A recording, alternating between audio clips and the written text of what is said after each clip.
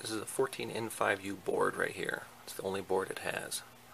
So I just got finished changing out the capacitors here.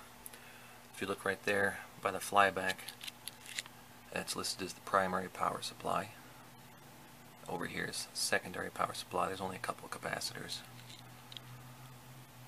So I changed out all the ones with the red on there.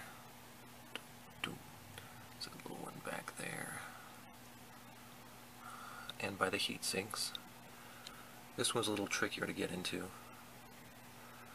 but a little bit of patience, you'll get there. And this is a list of them with what they had. On the C500 I used a 47 UF 160 volt. That shouldn't be a problem. But yeah, that's the list of the ones I just changed and what they are. That should fix the uneven lines. The only one that could have been problematic is that this one's a different size. I couldn't find one, or I didn't find one that was the right size, like lead size, but of course it has the right UF and voltage. Took a little bit to get it in there, but I didn't want to change out any of the big guys, because I did that before and that didn't change anything. So hopefully this is the fix.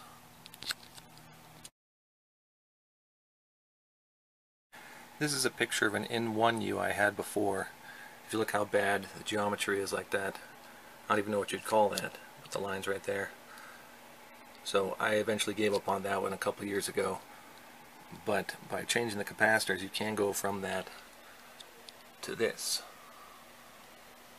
Okay, before I'd have to turn it down, the contrast, so I could straighten out the lines.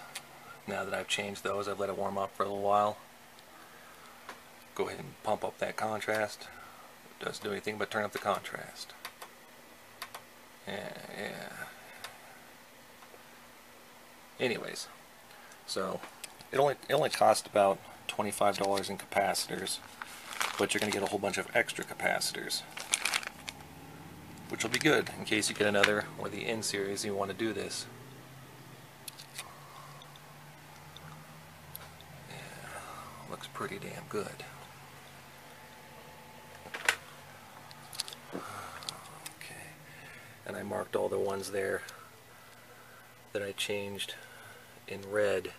It was just the ones on the primary power and by that heat sink over there. And she's purring like a kitten. Put some fresh dielectric grease on it. There's a 1353. She's next. She doesn't need anything, but still. And I just have a crappy soldering iron. Crappy soldering iron, the capacitors, and a little bit of time, and you can get it up and running just fine. And the N-Series is a good one to start on because, like I showed, it has just that one board that's not that full of capacitors. I think grand total there's about 60 of them. Yeah, so I left that capacitor list if you want to change that.